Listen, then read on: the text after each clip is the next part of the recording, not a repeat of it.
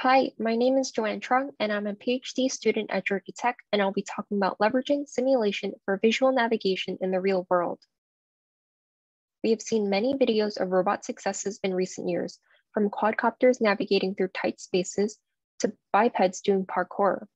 However, what these videos don't show is that there's a team of control engineers that make it possible.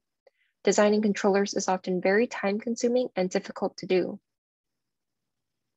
Instead, many have turned to reinforcement learning as a solution.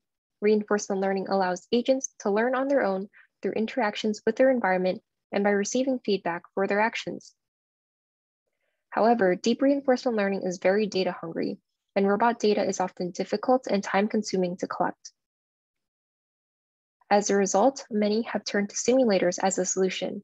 Highly photorealistic simulators have allowed us to study complex tasks such as point goal navigation, object navigation, and room navigation, among others.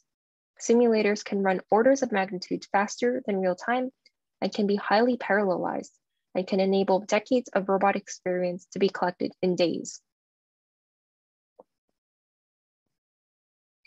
With these simulation platforms in place, in 2019, the Habitat team by Facebook AI Research proposed an autonomous navigation challenge that aims to benchmark and accelerate progress on embodied AI. In its first iteration, the Habitat Challenge in 2019 is based on the point goal navigation task defined by Anderson et al. In this task, a robot must navigate from a starting location to a goal location without access to a map.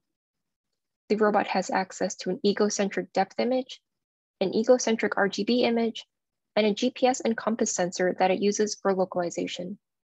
This top-down map is not visible to the robot and is only used for visualization. And from the challenge, there were over 10 submissions, with the winning team reaching an SPL of 0.94, meaning that they are able to navigate nearly perfectly in new environments, and thus the task is essentially solved in simulation. However, does progress in simulation translate to progress on real robots? In my first work, we proposed a new metric called Sim versus Real Correlation Coefficient, or SRCC, to quantify the degree of predictivity between performance in simulation and reality. Here, the x-axis represents the robot's performance in simulation, and the y-axis represents the robot's performance in reality. The points are 9 different learning-based navigation methods that we tested. SRCC values close to 1 indicate a high linear correlation and are highly desirable. A high SRCC suggests that performance in simulation correlates highly with performance in reality. In order to directly compare performance in simulation and the real world, we virtualize a real-world environment. We place a Matterport 3D Pro scanner at various locations in our environment to collect 360 scans. These scans are used to reconstruct 3D meshes of the environment, and the 3D meshes can be directly imported into the simulator. This streamlined process is easily scalable and enables quick virtualization of physical spaces.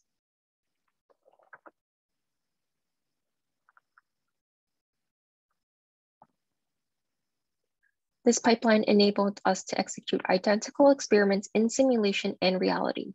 We conducted a total of 810 experiments over 3 room configurations with a varying number of obstacles. The agent navigates sequentially through the waypoints for a total of 5 navigation episodes per room configuration, and reality experiments took over 40.5 hours to conduct.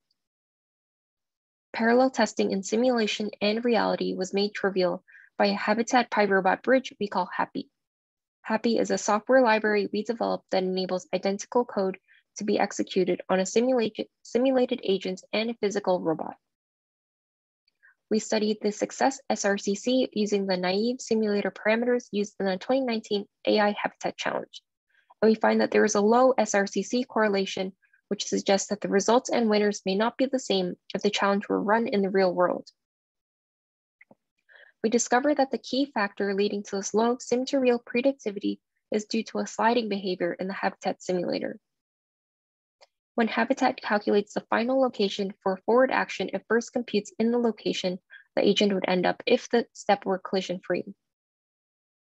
Then it searches for the navigable location closest to the collision-free point without a constraint. And finally, the agent is moved to this bound location, effectively sliding it around obstacles if necessary. Since SPL is calculated using the straight line distance between the 2 points, this cheating by sliding behavior enables the agent to receive a high SPL value by exploiting the simulator's imperfection.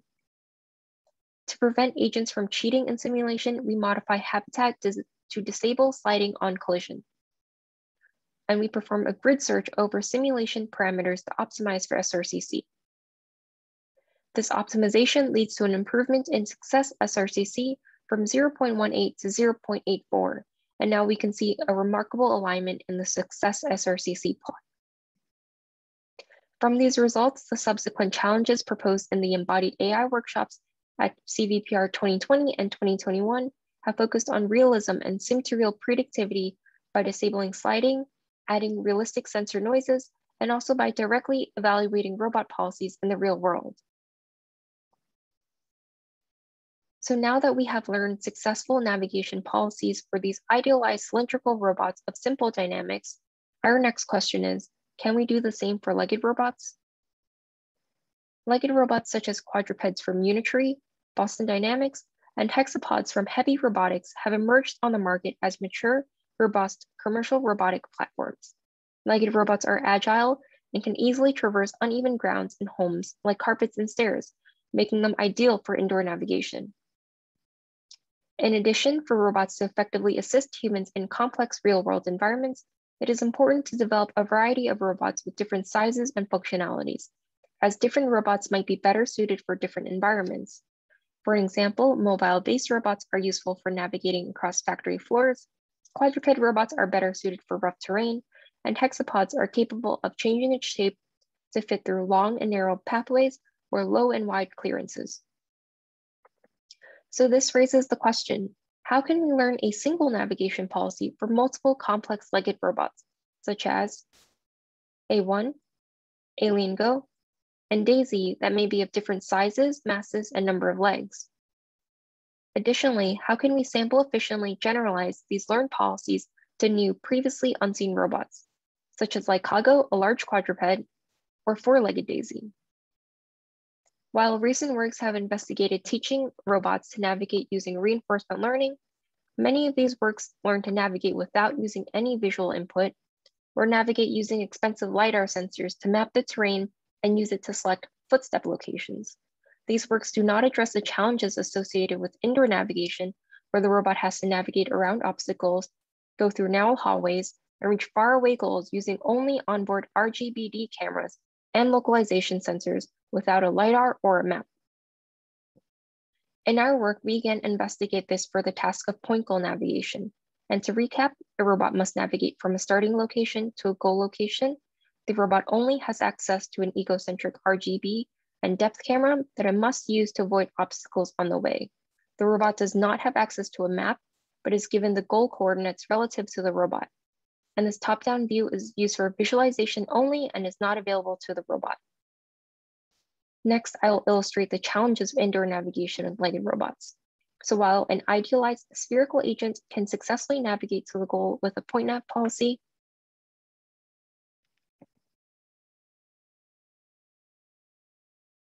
the same policy transferred to the Daisy robot results in the robot getting stuck around an obstacle due to its larger size and turning radius. The dynamics differences between the robots were not accounted for by the policy, thus leading to a failure. Furthermore, we see that a policy trained directly on Daisy is able to successfully navigate to the goal.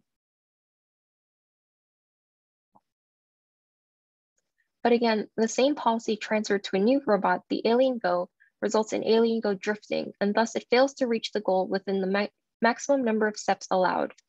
And this example highlights the importance of incorporating robot-specific dynamics when learning navigation policies for legged robots, and the challenges of generalizing such learned policies to new robots. Next, we investigate the success rate of reaching new goals when taking a high-level policy trained on one robot and deploying it on the other robots.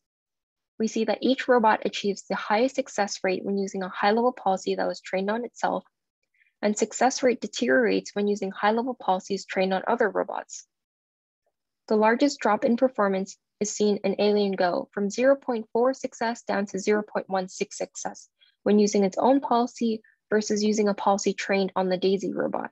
And this is due to the fact that there are the largest dynamical shift between these two robots. And these results empirically confirm our hypothesis that each legged robot has different dynamics that need to be accounted for by the high-level policy in order to achieve good navigation performance. To combat these issues, we present a sample-efficient framework for learning hierarchical visual navigation policies, and our approach consists of 3 components. First, we learn a hierarchical navigation policy.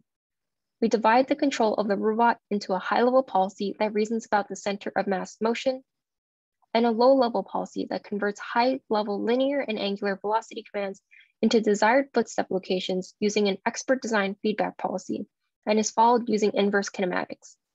The footstep planner is shared across all of our robots, including hexapods and quadrupeds, and this enables us to experiment with 5 different legged robot designs, which is otherwise cumbersome due to the need for robot-specific controllers. Second, we learn a universal navigation policy across multiple robots. We use soft actor critic as the off policy algorithm of our choice, and the actor and critic are shared across all robots. The policy takes in as input an egocentric camera image, the goal coordinates specified in the robot's reference frame, as well as a learned robot-specific embedding denoted as Z, which the policy uses to adapt to different morphologies. First, a learned scalar Zin, which is initialized as a random value sampled from a uniform distribution in 0 to 1, is passed in as input to an encoder we denote as a Z network. The Z network is a feed-forward network that outputs a robot-specific embedding. Both the input Zin and the parameters of the Z network are learned alongside the shared policy. And finally, the output of the policy is a 2-dimensional vector containing the desired center of mass, linear and angular velocities for the robot to follow. Another key component of our approach is that we share data across the robots during training to sample efficiently learn a navigation policy. At the start of training, each robot is initialized to a different environment and tasked with navigating to different goal locations. After every step, each robot adds to its individual replay buffer. And the replay buffers are combined and shared across the multiple robots. The shared replay buffer is used to jointly update the shared policy between the robots. But the individual robot replay buffers are used for updating each robot-specific embedding. And by collecting data across multiple robots and environments for training our policy, our training is more sample efficient than training a single policy per robot, and the resulting universal policy is robust to differences in robot dynamics and environments. At test time, our navigation policies can be adapted to new robots by searching for the optimal robot embedding. The learned embedding captures different dynamical properties for each robot, such as turning radius and walking speed, which results in different center of mass trajectories. Our approach also shows promising results on robots that were never seen during training. For an example, here is 4-legged Daisy, and we can see that it is able to reach the goal in a relatively straight path. We demonstrate that our learned policy is able to navigate on 5-legged robots in simulation and 1 real-world quadruped robot. Specifically, we show results on the 3 robots it was trained on, evaluated in new environments, as well as 2 previously unseen robots in simulation and on a real-world quadruped. We evaluate generalization on 2 test robots, like Hago and Daisy 4, and we compare the performance of our approach, LearnZ, against 2 other baselines, A* and InformZ. We use success inversely weighted by path length, or SPL, as our evaluation metric, which measures the efficiency of the path taken.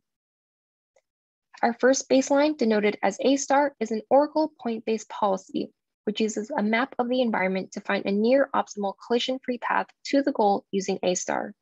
We find that when we deploy these A* policies on robots, the performance is poor, with the lowest performance seen on 4-legged Daisy. And this is because the Oracle policy does not take into account the robot dynamics. So the robots often fall, get stuck around obstacles, or they exceed the maximum number of allowed steps before reaching the goal. And this emphasizes that knowledge of the low-level dynamics of the legged robots is crucial for effective navigation. Next, we compare against InformZ, which is given the dynamics parameters of the robots during training seen on the right. The dynamics parameters include the mass of the robot, the leg length, and the number of legs each robot has. However, we see that this method does not generalize to the test robots as well as our method does. And this illustrates the difficulty in selecting the right set of dynamics parameters across robots of different morphologies. Lastly, we see that our method, LearnZ, is able to outperform the other two baselines when evaluating the two test robots, like Kago and Daisy4. And since four-legged Daisy is the most different robots from the trained robots, we again observe that our approach best performs at out-of-distribution generalization. So next, we will show video results of our approach. Again, the robots only have access to an egocentric RGB image and egocentric depth, and the image on the right is a top-down image that is only used for visualization and is not available to the robot. Here we can see A1 backing out of a bathroom environment, and it's able to make its way to the goal successfully.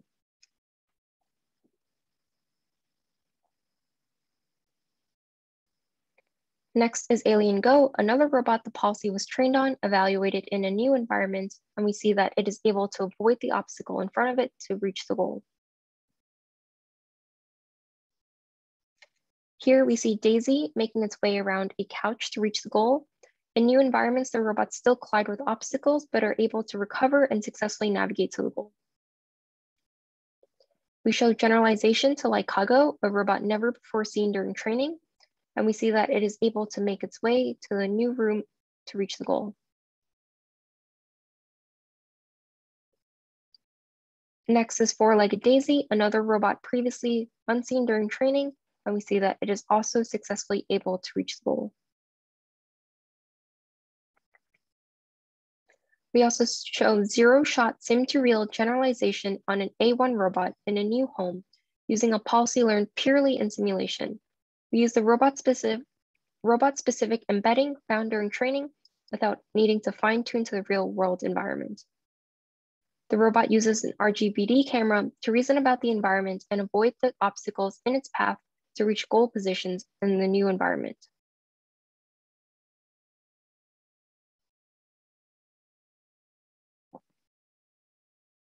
We show A1 is able to avoid obstacles and navigate through narrow hallways in the real world to reach the user-defined goal positions. In summary, our main contributions are: 1, we present a sample-efficient method to learn visual navigation policies on multiple-legged robots. 2, we show that our policies generalize to new-legged robots and environments. 3, we show that our policies are robust to dynamic differences between robots. 4, we show zero-shot sim-to-real transfer on hardware.